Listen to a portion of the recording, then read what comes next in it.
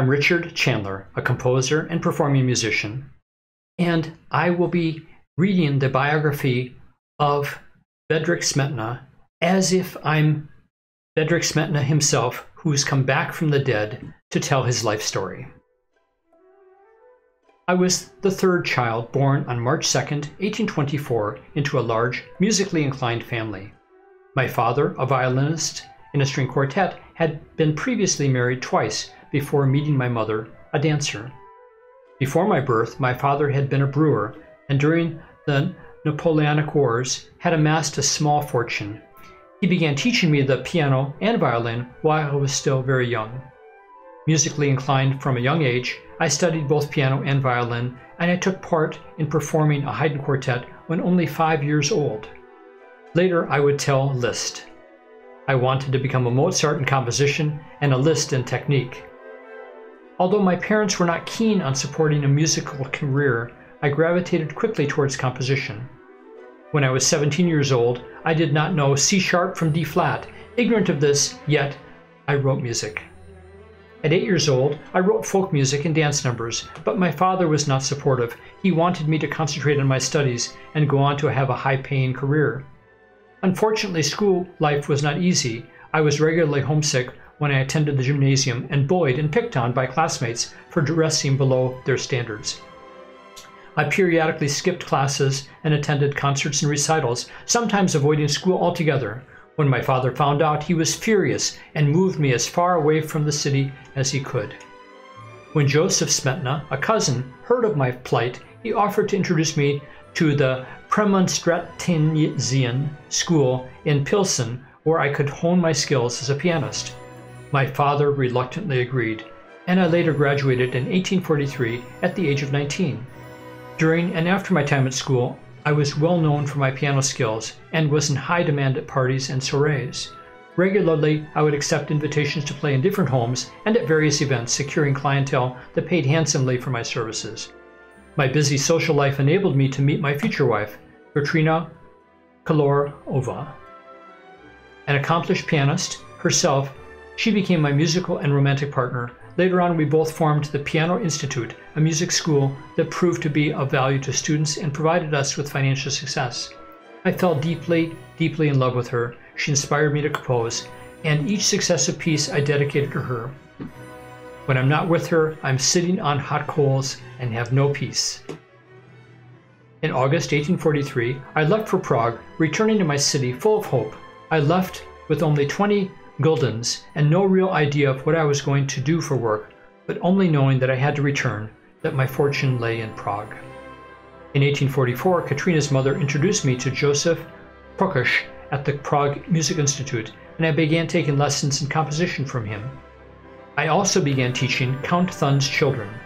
As my financial difficulties eased, Joseph then introduced me to Franz Liszt and Hector Berlioz at an event. Meeting Liszt was like a dream come true. His compositions heavily influenced my early music, and I had always seen him as an idol. Liszt became an excellent friend, and ours was a friendship that lasted my entire life. In 1848, I wrote to Liszt for financial aid and to help me find a publisher for 6 characteristic pieces. Although he never loaned me money, he wholeheartedly supported my idea of opening the Piano Institute and became a regular visitor to the students. In 1847, I resigned from my tutoring position. Instead, I decided to tour Western Bohemia in the hopes that my popularity as a pianist during my school years would follow me into a wider area. Unfortunately, it was not to be. I had very little support, and when the Prague Revolution began in 1848, I returned home to take up my part. When tutoring private pupils, I also wrote patriotic articles and nationalistic music such as the Song of Freedom. It incited good morale in the people, but unfortunately, the revolution failed. Once Austria attacked Prague, I helped build the barricades, but a much stronger army quickly stopped us. I then met Karol Sobinia, another person who would become a good close friend. A year after opening the institute, I finally married Katrina, August 27, 1849. We had 4 daughters together, and we left Prague to move to Sweden after the revolution, where I worked as a teacher and conductor for the Göteborg Orchestra. In 1850, I accepted a position as a court pianist at Prague Castle. It was then that I began dedicating myself more to composition.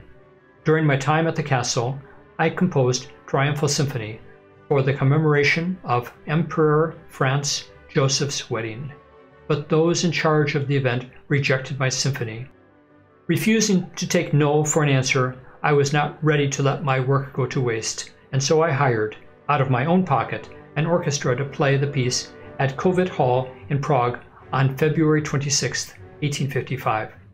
It was also during that time, between 1854 and 1856, that tragedy befell my family.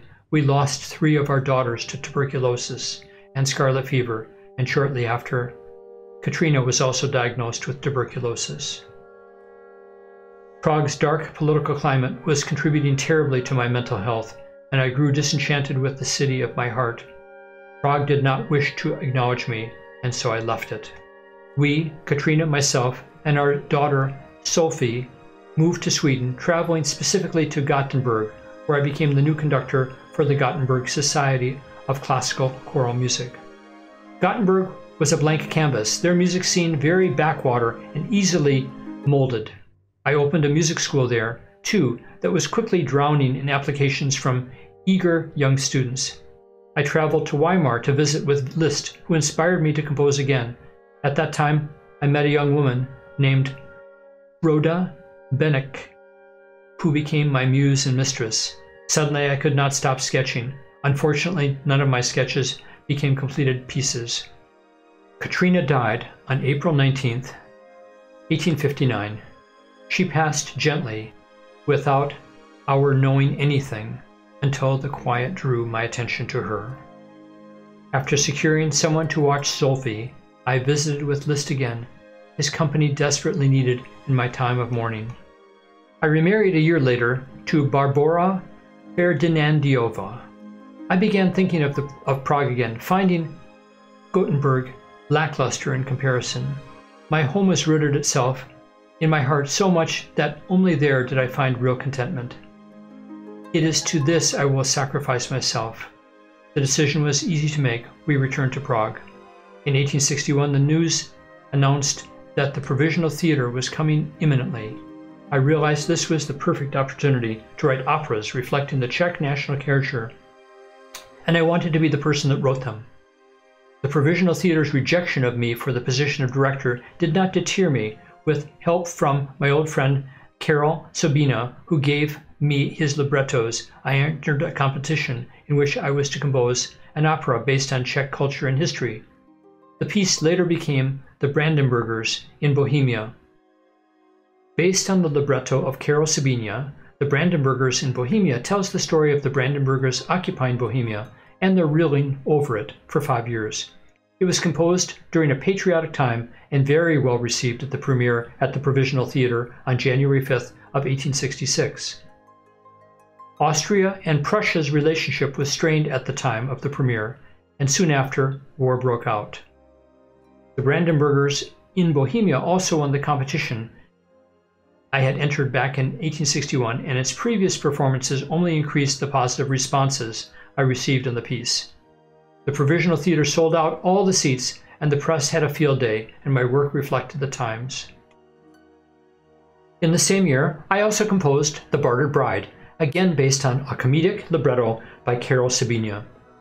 It told the story of star-crossed lovers and true love triumphing over evil. I composed it without ambition, straight off the reel, in a way that beat Offenbach himself hollow. It started as an operetta and was not immediately successful. I expanded it 2 different times.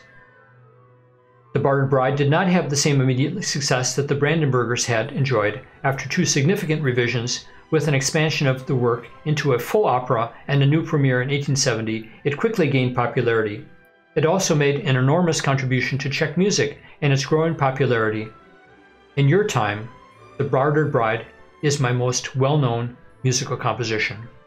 Critics said, Smetana's debt to his own nationalistic music was the best kind, unconscious. He did not indeed borrow, he carried on an age-long tradition, not of set purpose, but because he could no more avoid speaking his own musical language than he could help breathing his native air.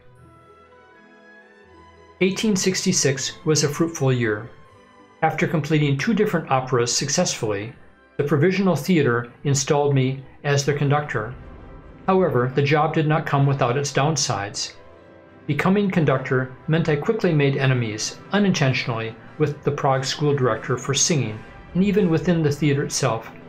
A petition began making the rounds where people were calling for my dismissal, and František Pivoda stated that my refusal to use his students in our productions was part of what he was upset about. The Provisional Theater promptly dismissed me, and although they later reinstated me in 1873, and with that reinstatement I received better pay and held more significant power. But the price I paid for all the relentless attacks caused a decline in my health.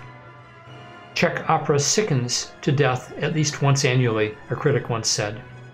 In 1872, I began work on The Buse, a three-act festival opera based on Joseph Wenzig's libretto.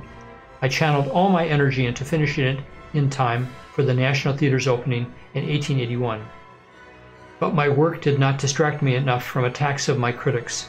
The stress from those attacks contributed to becoming ill as a result of nervous strain caused by certain people recently.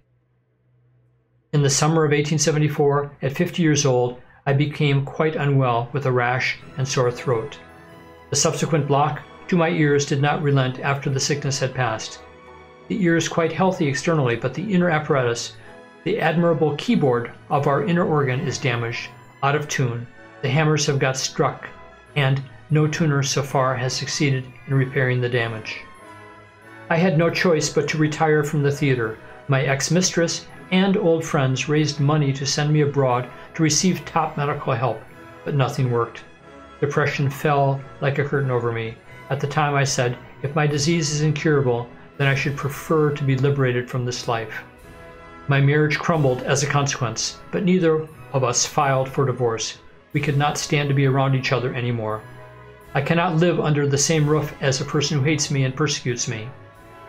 Finally, in 1876, I retired to my eldest daughter's home to quietly compose and live in peace. There, I completed the last 4 movements of my Fatherland and attended the premiere of Le Buse on June 11, 1881, to a very successful reception. After that, my health deteriorated drastically. Within 2 years, I became utterly incoherent, and my mental health took a turn for the worse. I was increasingly violent and unable to speak. My family could no longer care for me, so I was sent to an asylum in 1884 to receive professional care. Unfortunately, I passed on May 12, 1884, and years later it came to light that I died of syphilis, which had also caused dementia. The funeral was a procession through the streets of Prague, one last walk through my city. That night, the National Theater performed The Bartered Bride in my honor. My legacy includes 8 operas and symphonic poems that inspire people, such as Ma Vlast. I composed chamber music, including compositions for piano, songs, string quartet, a piece called From My Life, and string and string trio pieces. I became known as the father of Czech music. My contribution to music making contributed significantly to a national musical identity for Czechoslovakia. History has shown that I was the first composer to achieve international recognition by composing nationalistic music.